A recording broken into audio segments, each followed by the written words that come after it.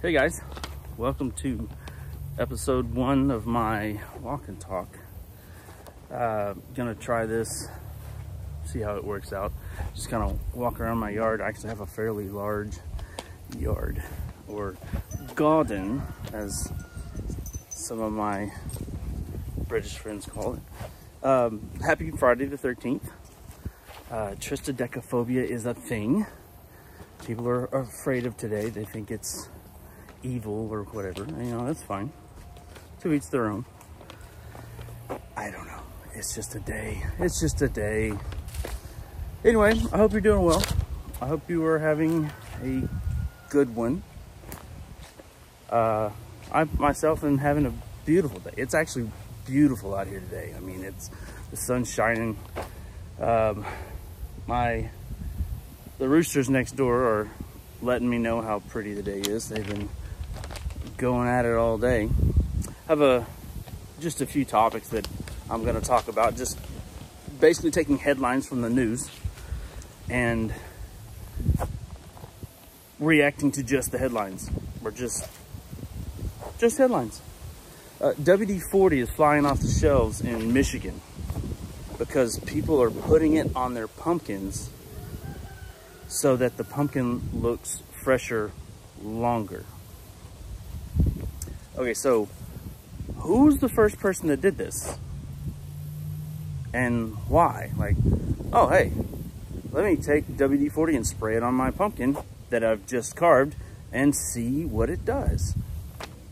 I don't know. I mean, and I'm not even trying to be funny, because I'm not very funny, but who? Seriously, who came up with that? Whose idea was this? If you hear Code Brown at any Louisiana, Mississippi, or Arkansas Walmart, leave right then. So Walmart has a list of color codes that mean different things. Like code black is severe weather, code white is an accident or an injury, code blue is a bomb threat, code red is fire, that one makes sense. Code green is a hostage situation. Code orange is a chemical spill. Code Adam is a lost child. I don't know why Adam is I don't know. Anyway, code brown is an active shooter. That one kind of makes sense, because if I saw an active shooter, I probably I would need my brown pants. Entertainment news. Travis Kelce proposed to Tay-Tay around a bunch of celebs. I'm happy for them. I thought this had already happened, but apparently not. Correct me if I'm wrong down in the comments. Please roast me. Whatever you do, your best, do your worst, do your best. But yeah, so they're officially engaged now. I kind of, you know, it's wholesome in some way. Not really a huge fan of, you know, I don't really keep up with that stuff, but some people do. Oasis is going on tour in Europe. This is not new information, but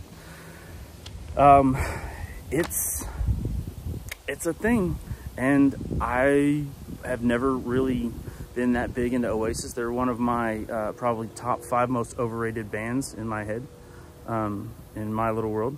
But you know, we'll get to some of that stuff later, or in a minute.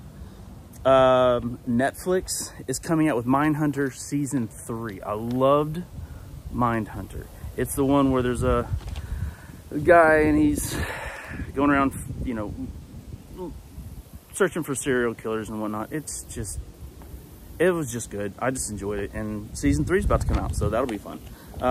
Anybody like Mindhunter, or you have any other Netflix suggestions, or not just Netflix, but you know, streaming suggestions, put them down below for everyone to take part in, to share.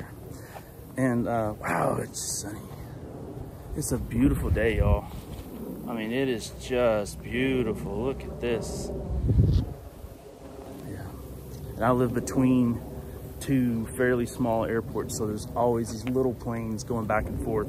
And I live about a 15-minute drive from Bentonville, which is the Walmart home office, hence the Walmart humor.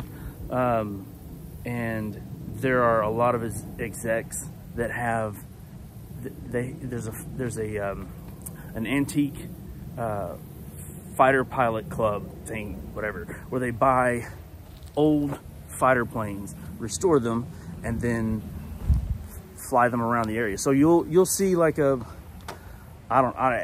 forgive me, I don't know any of the names of them, but you'll see randomly a propeller plane flying that's like, you know, looks like what you would see from World War II or World War I or whatever. I don't even know what era they are, but they're really cool. And some of them, sometimes they'll go in packs of 2 or 3 or whatever. It's just pretty cool.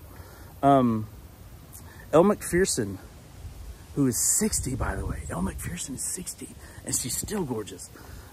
She hung up on a radio show after being asked a question about Australian politics, like who she's voting for, or I forget how they worded it. It was like, is she, do you, even though you're in a foreign land, or however they worded it, do you still keep up with and vote in Australia? And she hung up on him because she didn't want to discuss that stuff. I don't blame her.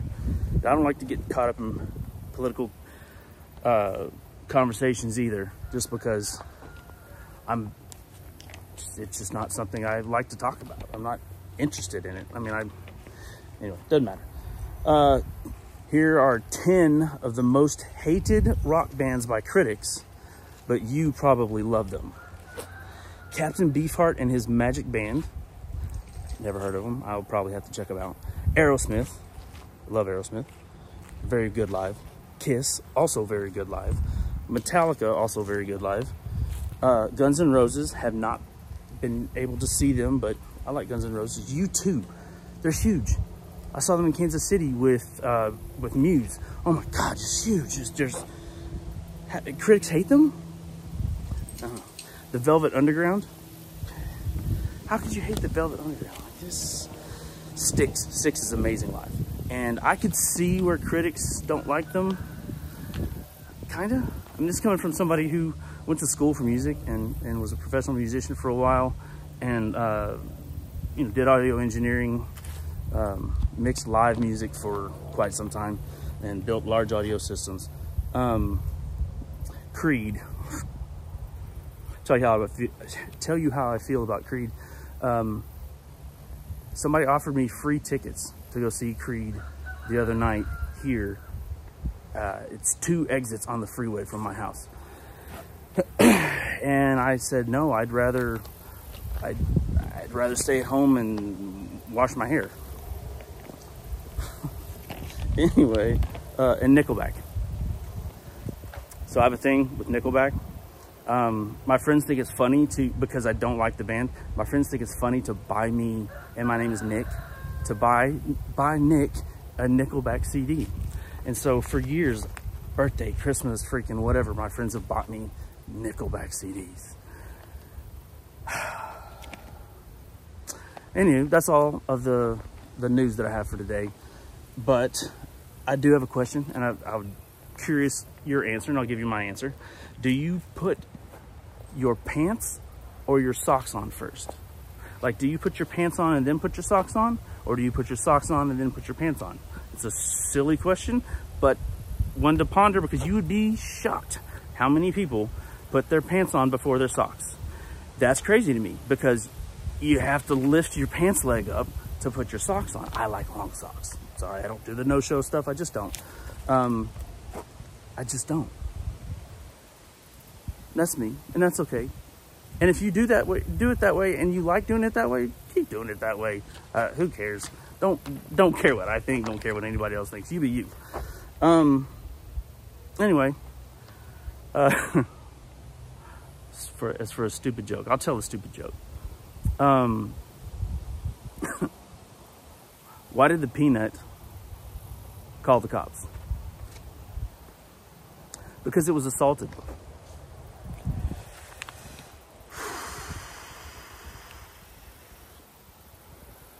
Yeah. Sorry about that one. Okay. Bye-bye.